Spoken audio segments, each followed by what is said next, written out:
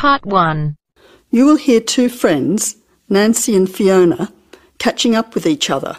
First, you will have some time to look at questions 1 to 6.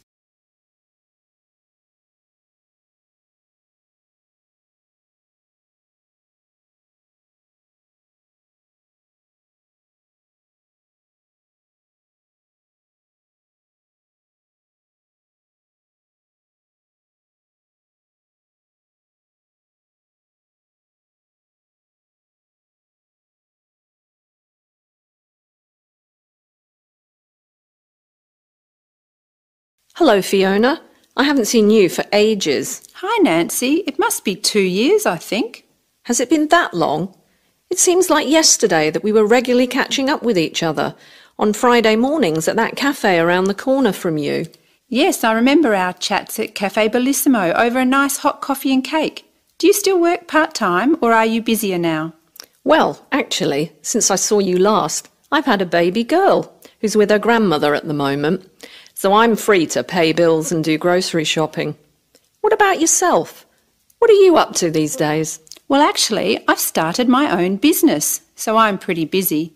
I'd call it full-time work myself, although the hours are very flexible. Wow, that sounds really fascinating. What sort of business is it?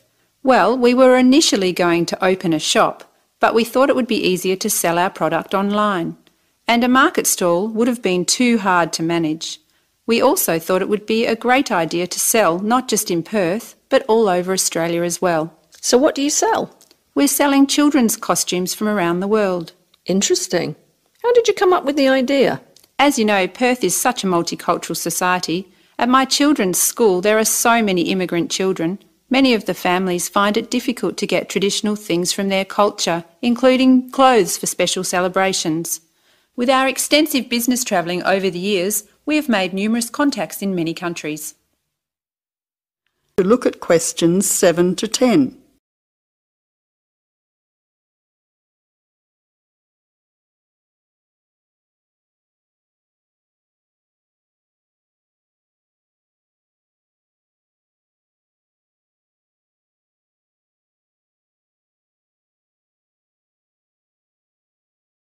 Now answer questions 7 to 10. So how many countries' costumes do you sell? At the moment, I have a good range of countries. I have access to 10 from Africa and similarly from Asia with 10 nationalities. I have slightly more from the Americas with 13 and more again from Europe with 25. Unfortunately, I only have 6 for the Pacific region, but I'm expanding all the time. When do you find time to run your business? Well, that's the problem at the moment. I have so many things to organise, but I don't have enough time to do everything.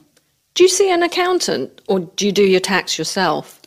I get all of my receipts and expenses together, but then I go to an accountant who fills in my tax return as it takes me too much time. What about your website? You said that your company's growing all the time. Yes, it's true that my website continually needs to be updated, but it only takes me a short time each week to do it. So that is one area I can manage myself. Do you advertise your business anywhere? Where do your customers come from? It's interesting you should ask. Most of my business is word of mouth, but I do hand out a lot of business cards. I get them done by the local printer, although I must admit that they are rather plain. I need to add a little colour when I get time to redesign them in the future. Well, it's been great catching up with you and finding out all about your business. I'm very interested in looking at your website when I get home. Here's my business card so that you can email me for our next get-together. Don't bother about a babysitter next time. Bring your daughter with you as I'd love to meet her. That sounds like a great idea. See you soon. Goodbye. That is the end of part 1. You now have half a minute to check your answers.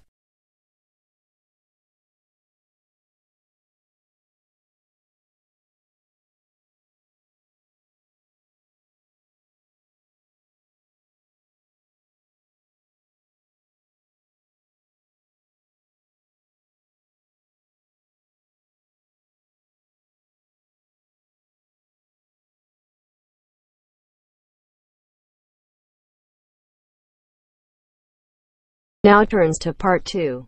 Part 2. The Overseas Students Club is organising a tour of the city to help new students to find their way around. You will hear the tour guide giving them a talk about what will happen the next day and some instructions as to what to do.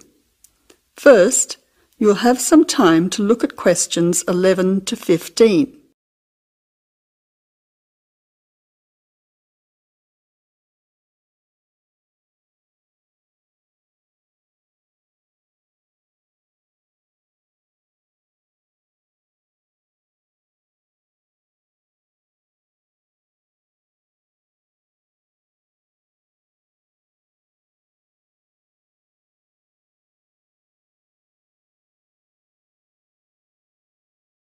Now listen carefully to the first part of the talk and answer questions 11 to 15.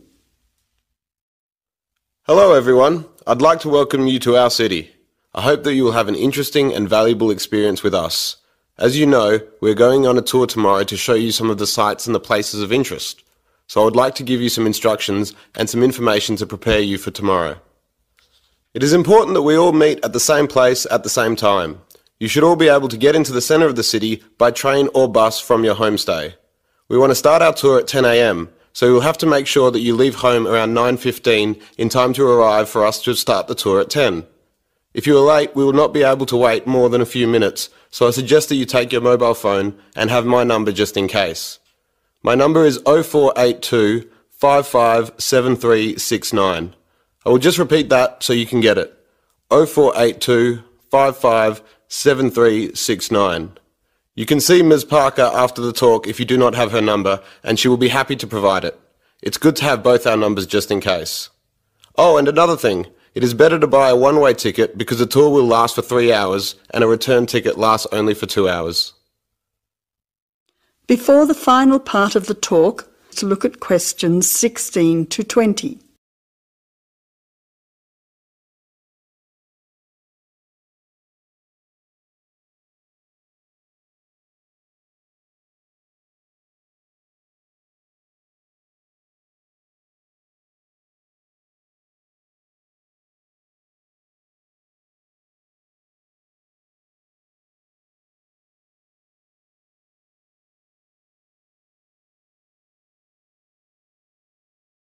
Now answer questions 16 to 20. Now, we are meeting at the town hall. You should be able to make your way there from the bus or train stations, which are both in Flinders Street. It is only a short walk from both stations. If you're coming into the city by train, the town hall is straight ahead of you when you exit the station. Just walk up Collins Street and you will see it on the left after the traffic lights. If you come in by bus, you will need to turn right at the exit, then take the first street left, which is Collins Street. You will see the town hall on your maps. So if you have your maps with you, it's a good idea to mark the route now. Now, there will probably be quite a few people around in the city when you arrive, so it is important that we can find each other. Please don't go inside the building. We should all meet outside on the steps of the town hall to make sure we don't miss anyone. From there, we will be visiting a few places of interest. We will make our way to the library, which is in the same street. It will take us about 10 minutes on foot. It is a good library for students, so we'll be giving you about 20 minutes to have a look around at the facilities. That probably won't be enough time for all of you to join the library, so you'll have to come back at another time to do that. It might be a good idea to pick up a membership form before you leave. From the library, we will turn right into William Street, where you'll see a cinema on the left. This is popular with the students, and it shows some interesting art house movies. On the way, you might want to check out what is showing there at the moment. Diagonally opposite the cinema is the art gallery. There will be time, about 15 minutes, for a quick look at some of the exhibits. You will probably want to return by yourself for a longer visit another time. From there, we will walk up to the main street, which is Wellington Street on your maps. It's around the next corner from the art gallery, and we'll show you some cheap but excellent restaurants, as well as cafes and bars, which I'm sure you will find useful in your free time. They are frequented by many of the students here, so I recommend that you come back later to sample the food and atmosphere. It is a good way to meet some of the local students as well. Well, I said that it would take about 3 hours. This is because we will be stopping at the park for a picnic lunch. The park is a 15-minute walk along the main street from the restaurant area. We will be supplying the lunch for everyone, so you won't need to bring anything. However, you will need to bring or buy your own drinks. If anyone has any special dietary requirements, please see me or Ms. Parker after this talk. Oh, And please make sure that you wear some comfortable clothes. Sensible walking shoes are advisable, as you will be doing quite a lot of walking. It is also a good idea to bring some sunscreen and a hat, as the sun can be quite strong at this time of the year. Finally, although the tour is free, you might want to bring some extra money with you for drinks or souvenirs. Well, I hope you all enjoy the tour and get to know each other. I'm sure we will have a great day. Now, anyone who needs to see me? That is the end of part 2. You now have half a minute to check your answers.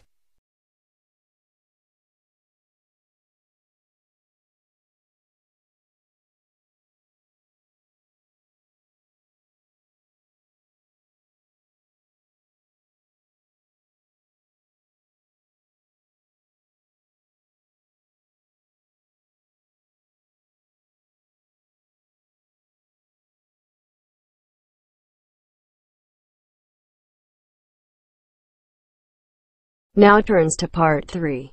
Part 3.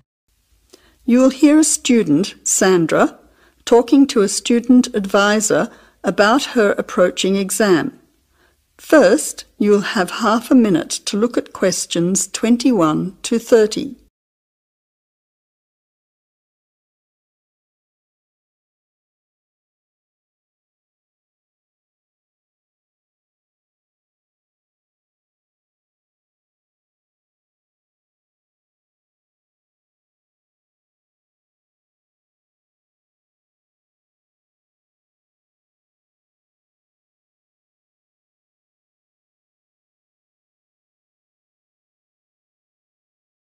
Now listen carefully to the conversation and answer questions 21 to 30. I've got an exam tomorrow and I'm worried about how it will go. Do you have any tips? I think I'm well prepared. I've done all the revision and I've been practicing lots of exam questions, but I still feel nervous about the exam itself. I know what you mean. But if you're well prepared, you should be fine. You just need to stay calm and keep reminding yourself that you are prepared. That's easy to say, but in an exam, unexpected things happen. Well, there are a few things that I found helpful. You don't want to run out of energy or feel sleepy during the exam, so make sure you eat something beforehand.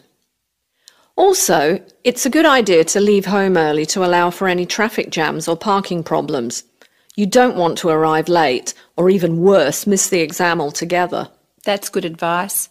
But if I get there too early, I might start getting nervous while I'm waiting. That can happen, especially if you start talking to others about the exam. You know how they can start saying things like, there's bound to be a question on such and such, or most people failed this subject last year. I found that this kind of talk can just make you panic. So if you arrive very early, read through your notes while you are waiting. I think you'll find it helps you to stay calm. OK. What about during the exam? I keep thinking about the things that can go wrong. Well, I think the most important piece of advice would be to read the instructions and questions carefully. Before the final part of the talk, look at questions.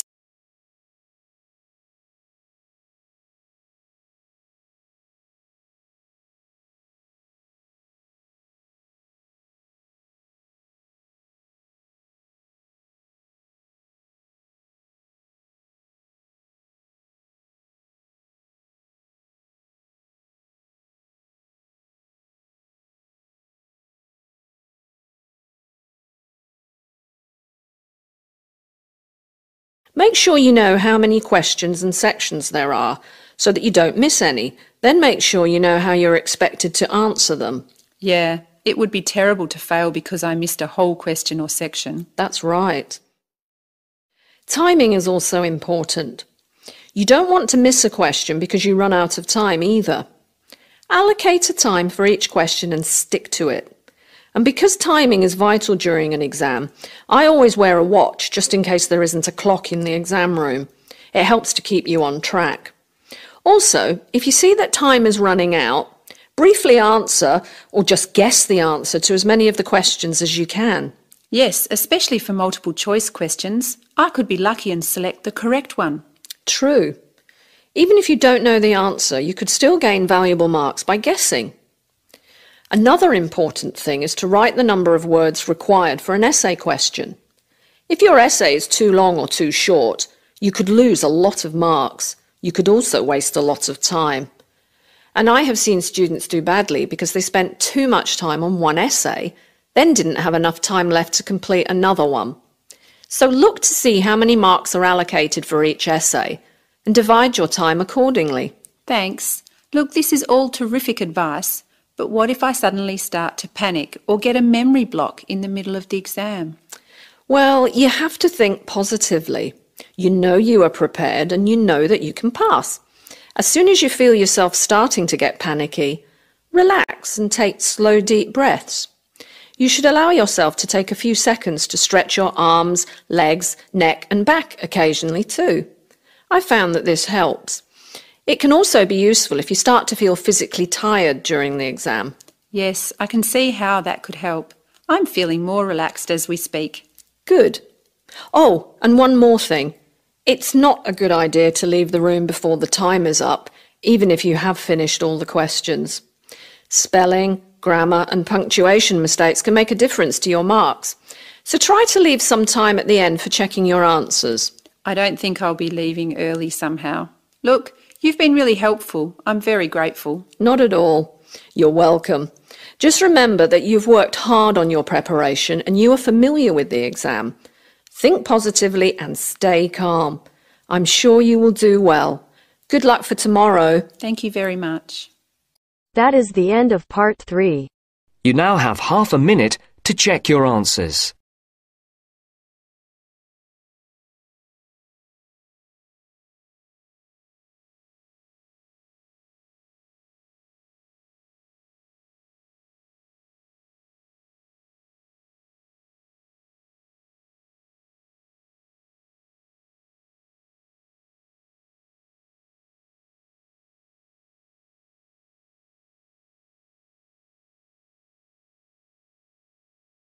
Now turns to part 4. Part 4. You will hear a talk by a financial advisor about debt. First, you will have half a minute to look at questions 31 to 40.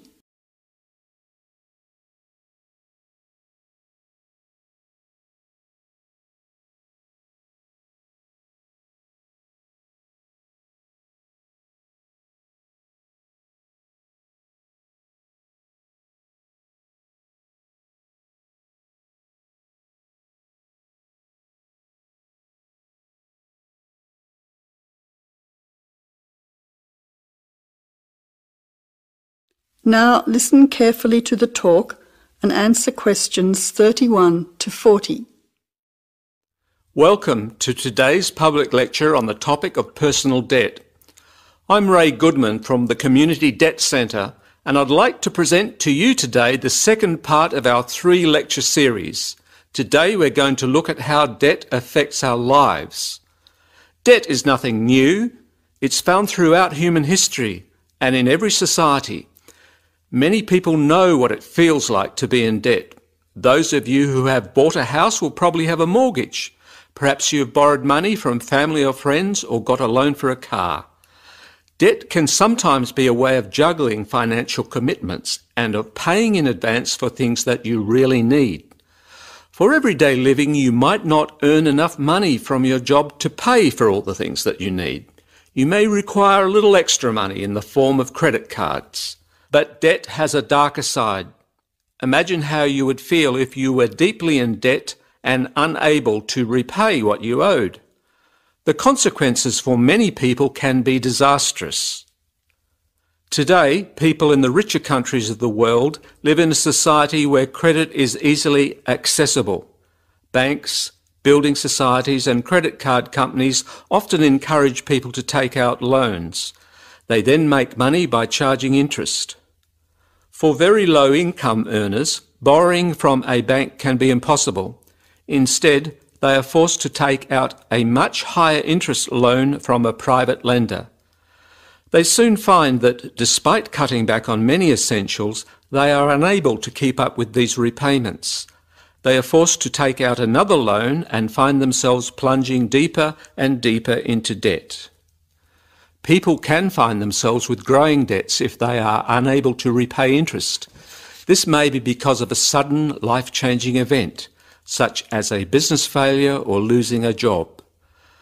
But for many households, debt is a means of survival.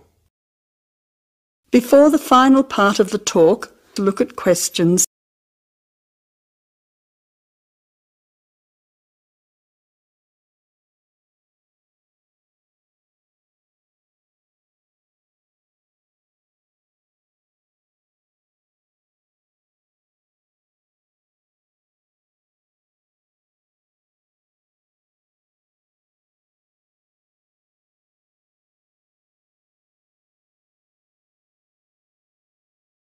In developing countries, people borrow a tiny sum of money from a local landowner, for example, to pay for medical treatment. They agree that a child would work as a full-time servant to repay the debt, and that child becomes a bonded labourer. But since they are never paid, there is no hope of clearing the debt. Their life is ruled by fear. With no money, education or experience of life, it is impossible for them to escape. Today, debt bondage is a major form of slavery. As you can see, debt affects everyone all over the world to varying degrees. I hope the information I have presented to you today will make you think twice about getting into spiralling debt. Of course, if you are already finding yourself in financial difficulties, please make an appointment to see one of our helpful staff members after this talk. Thank you. That is the end of part 4. You now have half a minute to check your answers.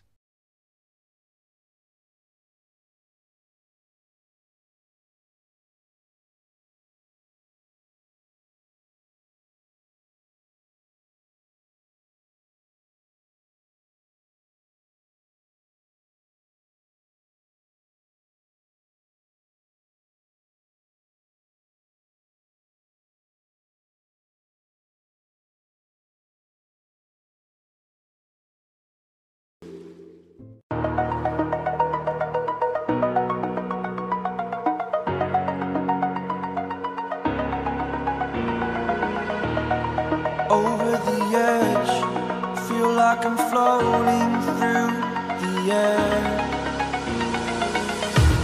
The pain I felt is paid for, all is said and done.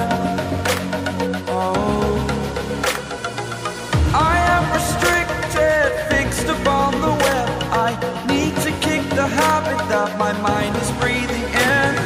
Break out, I've got to see. Spent all my life holding all of it closely. I played it innocent, a feel of discontent. I'm finally facing it all, fearless.